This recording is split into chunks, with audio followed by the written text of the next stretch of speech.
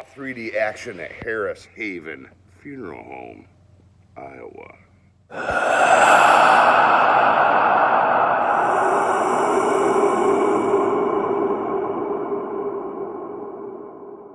Hey people, Stuart Smith with Stuart Designs.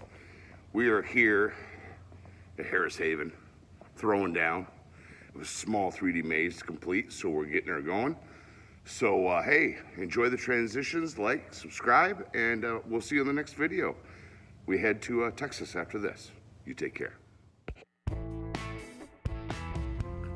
Of course, we sat there and put orange down for the facade. I wanted to really make sure that that stood out beyond all the graveyard stuff. But we've started by putting blue as a background, and then we'll come along with some green after we do some silhouetted tombstones and trees and nasty roots and all sorts of stuff. We made sure each layer dried well, and here we are with some of the silhouettes. And even though the building was quite warm, it took a while for each layer to dry. And this just creates such a cool vibe, especially when you start spraying the green over the top and make it look like they're in the distance. Then you're adding other trees and other tombstones in front of it. That just creates the illusion of distance. That with the 3D glasses gets really set up. We even got trees going up to the facade and making it where it's all part of it. See, we got the ones in front, you can see the ones in the back. And just a shoot of paint over the top of it really helps with the illusion of distance and thickness. Later on, we came along with a small airbrush and added in grass and little branches and stuff like that. And then soon we're coming in to where we sit there and put in our ghosts, and we did that in reds and oranges. And that will sit there and make it, you know, the 3D just pop. And then we're going to be bringing that down on the floor as well. And that really helps with the illusion. So those pictures will be coming up soon. The last room, you'll see we ghosted the bad boy right out. All sorts of things. Here we are detailing the facade. And it is the only hard image that's going to be in the maze, but I think it really stands out. And the rest of the maze is very ethereal, very spooky.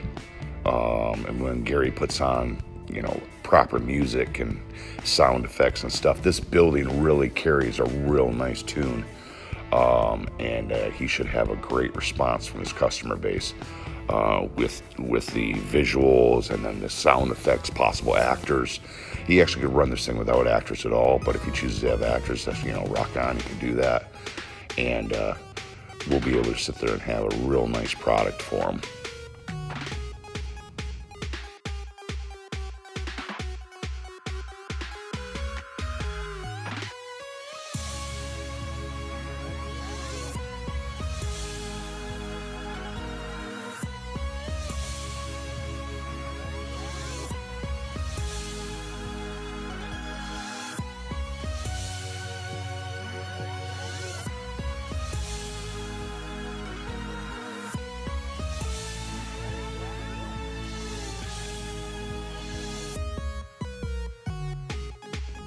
Now doing the highlights on the trees in front and the ghosts around just creates such a cool atmosphere. You got the creepy side, you got, you know, just with the 3D glasses going by, they look like they're pivoting towards you. And pretty soon we're gonna have some imagery up where the floor is painted black. Last night, about 6 o'clock, we painted the floors black, let them dry all night long so we can do some awesome stuff on the floor. But this just turned out so nice. Gary is getting more black lights. We have certain ones up right now, and then more are coming to really set it up. This is the last room with all the cool ghosts and eyes and nasties. And this is the last thing the customers will see, so we're gonna make sure that the floor is corresponding with that. And it just has such a punch, especially when you make sure you keep some of the black. The black is the contrast. So FYI, don't color the entire thing. Even in these areas, having that black there with the colors really makes things pop.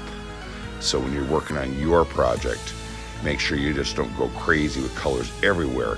You gotta make sure you have some of that black to create that contrast. And that's where you're really gonna get the spark. The colors are cool, but that black really helps everything pop out. So FYI, so we're gonna get going on the floors here soon. I'm gonna show you a video of it without anything on the floor but black, and it shows how well the walls pop when you don't have all that UV dust and nasty on the bottom. So let's get that going.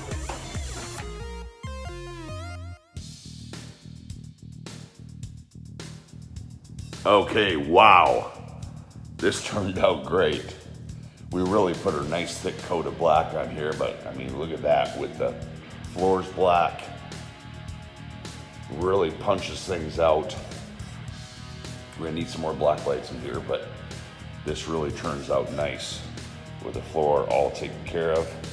She's all dry, ready to rock, and it really makes a difference. And we're going to come in and do some cool stuff on there. Again, we don't want to touch everything. We want to have some contrast. So, but yeah, this is going to be sharp. And yep. This is good. And so even with the facade, boom, you come right down.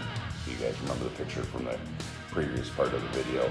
You see all that overspray and all the dust and stuff. Man, I had to do some major sweeping to get that stuff out of here, but she is ready to go now, and we're gonna have some fun. So onwards and upwards, people, let's get that floor going.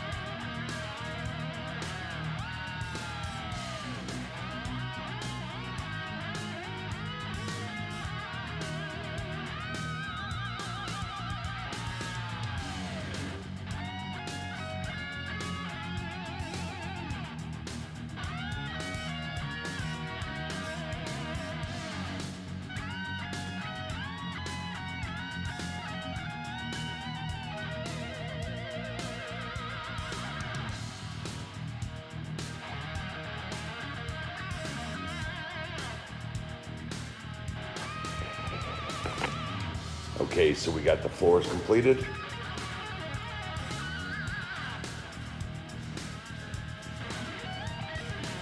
Of course, the reds come forward. Greens sit in the middle, blues recede. So that's gonna be awesome for the customers, along with the walls. Oh yeah. Then we switched up to a little orange in this one, rather than just red.